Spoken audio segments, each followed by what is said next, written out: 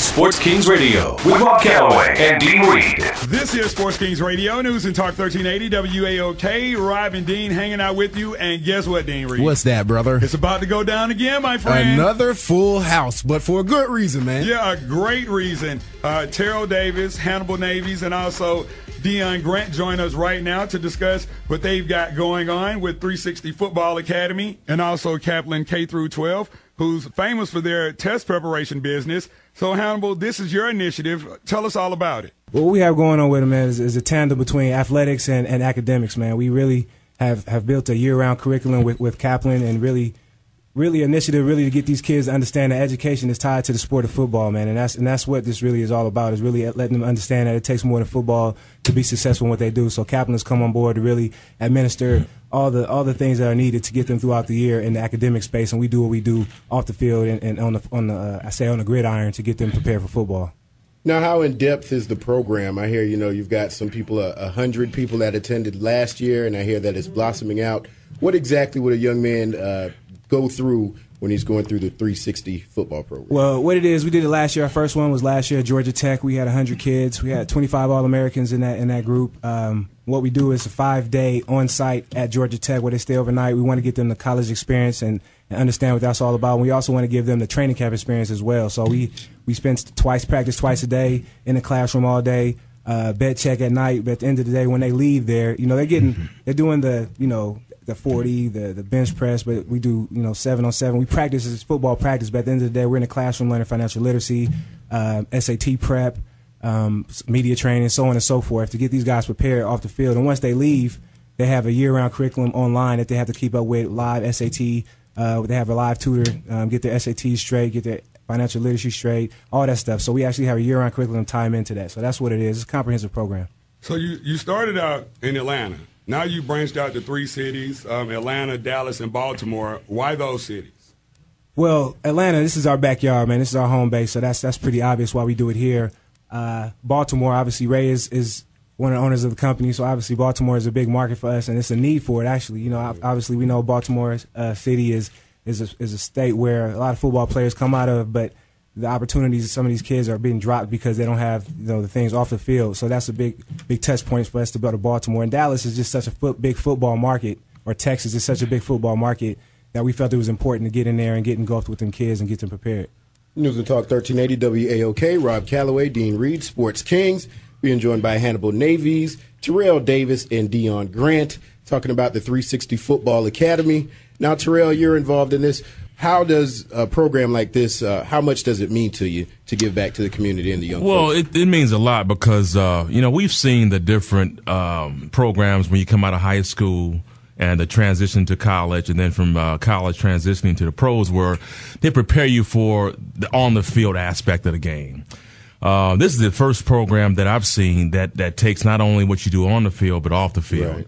And I think it's kind of lacking. That was lacking in the marketplace. So what we've done is we've taken this program and not only giving you that experience on the field to make you a better football player, but we realize that everybody's not going pro. Right. And so we want to prepare you for the best way to prepare you for life after football if it doesn't work out. I mean, really, we have a social responsibility to our kids who are growing up to reach back, pull them up, and say, listen, we've been down that road before. And I look at it and say, if I had this program coming out, then I could have avoided a lot of mistakes as I was coming through the rank. Hannibal and I and Deion, we've seen the pitfalls. And so we have a responsibility to look back and say, hey, guys, this is what's going to happen to you if you don't do X, Y, Z. Mm-hmm. And we're speaking from experience. So for me, man, it's just been something that I saw from day one. It's a funny thing that Hannibal and I connected because I had the same concept in mind on the West Coast. Okay. And we have a mutual friend in Byron Chamberlain who played for the Broncos who called Hannibal. And we talked it over, and so our ideas were exactly the same. I said, man, you're doing exactly what I want to do. Let's get together and team up on this. So in 2012, we're going to do the same thing in San Diego, where I'm from. And, we want this thing to be nationwide. Mm-hmm. And it's a tremendous program, man. And I think you'll be a better man or woman. I think we'll do some other programs once you leave this program. But we have a responsibility to our kids, man, to make this thing happen. So, of course, you guys are some good dudes in the community, good brothers. Is this program geared more towards our community to actually help our kids out that are, you know, possibly great athletes but just lacking academic?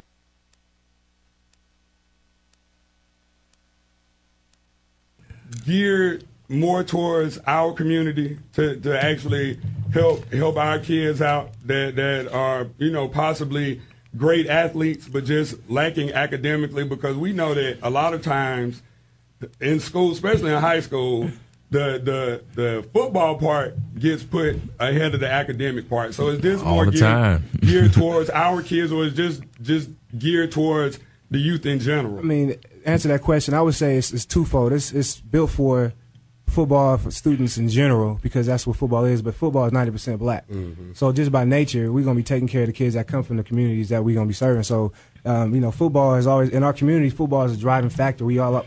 Like, you ask kids what they want to be, football, basketball players. So if that's what they want to be, we just got to lay it out for them. Instead of telling them they can't be that, tell them they can't realize that dream, just take that and let's use that as a tool to get them to understand the education that's tied to that. So that's what we do. I think us being former NFL players or active NFL players that are with us as well is really, you know, we walk that path, so they really are receptive to what we have to say about that. So if that's a, you know, if they look at us as something that they're going to be more receptive to us and understanding, and we talk about education and they get it, then we use the tool of football to drive that. So that's really what it is. All right, well, switching gears, got to ask you guys, what do y'all think about the current lockout situation? Hey, you know what? Ask a current player over there. Well, I mean, I'm asking you guys. For me, to be honest with you, you know, a lot of times I look at this situation and it just depends on what your perspective is. I mean, as a player, I'm always going to be on the side of a player. I'm always going to say, man, I understand the struggles on that field. I understand that we put the most at risk. You walk on that field, man, you know, my injury was cut short. My career was cut short by a knee injury. There's no guaranteed money in football. So, at least it's not a whole lot. There is some. And then the owners sit over there and they're making a ton of money, and yet they want to make more. So for me, it's, you know, obviously I'm always going to side on the players about what's happening. I think there's going to be a deal done. And if it might even take until there's some games at stake before there's an actual deal being put together. But right now, I think there are mediations again, and they're going to hammer something out. This game is way too big. It's too much money for too many people to make money. So you can't kill the golden goose right now who lays that egg. So I think there'll be a deal done. I'm just glad it didn't happen while I was playing, because it would have put me in that situation where I had to sue the NFL, and that's not necessarily what your boy was trying to do. Right. Hey, I know that's right. You know what I mean? Some people, you know, hey, to be honest with you, you know, just like to have Tom Brady, whose name was on it, but I haven't seen Tom Brady at any of these meetings. Right. I haven't seen Peyton Manning at any of these meetings. Their names are there, but they're not out there on the front lines, you know. And plus, these guys are making so much money that they're not the average football player who's making $300,000, who don't have that long-term deal. Like, if they get the $60,000, shouldn't they pass that on to somebody who actually needs it? Well, I don't know about that, but what I'm saying is that when you talk about guys who have they're 1 year in the league or they have 2-year contracts, I mean, financially for them, man, it is a lot at stake right now. You know, so it's a different perspective for guys who are not making that kind of money, man. But for me, like I said, I look at it, I do pause and say, well, I'm glad I'm not playing right now. Dion, what about you, man? I feel the same as TD. You know, I've been going on 11 years, and you know, if I went in the position I'm in as far as having a big time contract, I'd be hurt from it. You know, with the, you know, a lot of people just look at, we're not getting a paycheck, but everything stopped. Right. You don't have a facility to work out, so that means you have to go and work out with a trainer. You have to pay them, but you don't got no money coming in. All the insurance plan and all that medical and all that stopped. You got to go out there and get your own medical insurance. You know, we came up with, you know, with the PA came up with a great plan as far as getting us medical coverage and all that for some of the young guys. Okay. But, you know, like T said, some of them guys coming in not getting a big-time contract, you know, they're really getting affected by it. So, you know, at the end of the day, it's a selfish situation. You know, when you go in and see that they are hiding $9 billion prepared for this lockout situation. $9 billion. You know, and a lot of people understand that. You know, a lot of people are like, man, what's wrong with these guys? We need to go ahead and have this NFL season. But what they got to understand, we're not the one that came up with this lockout situation. You know, my whole thing is, and it's been starting for the past 3 or 4 years, they just put too much into this game and changing it. Right. We ain't had no problem with the contracts that we had. So, you know, we just get back to what we got already, or what we had, you know, initially. You know, we good. We'll start this football season. If not, you know, you want more game, just pay us, you know, what we deserve. Right. Right. And I mean, it's just like when Adrian Peterson, he walked out the meeting and made those comments. I mean, it was right off of him finding out that y'all don't have a job. So, I mean, just the way that the owners set it up, like you said, preparing ahead of time, and the way they tried to corner you guys just seems unfair. I mean, of course, the actual word slavery was a little bit much, but can you feel the sentiments that Adrian Peterson is saying, though? I mean, when you have so much things getting changed, when your whole thing going through college dealing with, like T said, injuries. Well, Hannibal, another one that got taken out the game because of an injury. You know, my first year in the league, I could have been in them shoes as far as an injury taking me out. You know, I came from a severe, you know, recovery with a broken hip and everything. Wow. So when you go through all them things and how much bull they're putting in the game already, changing all the rules and all that, especially different from when I first came into the league, he's frustrated. You know, he's just frustrated, and then you take away the game. First you put all this mess in the game that we can't play the game the way we was taught growing up, and then you want to take the game away from us off a selfish act. You really can't blame a person for a statement sometimes. Totally agree, bro. All right.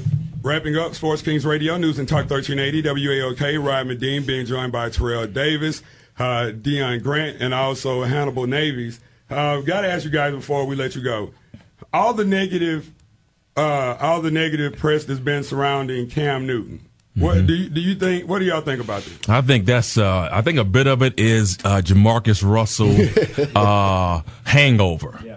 You know, and Jamarcus did us a disservice, man. You know, I think here's a young guy who came out of the SEC. You know, he had one solid year, in my opinion, and played well. But I think, again, those are the kind of players that we're targeting with our program to make sure that when you get to that level, that you've got all the tools necessary, not only as a good football player, but as a human being.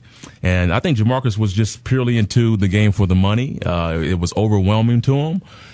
And he just, you know, he didn't take it.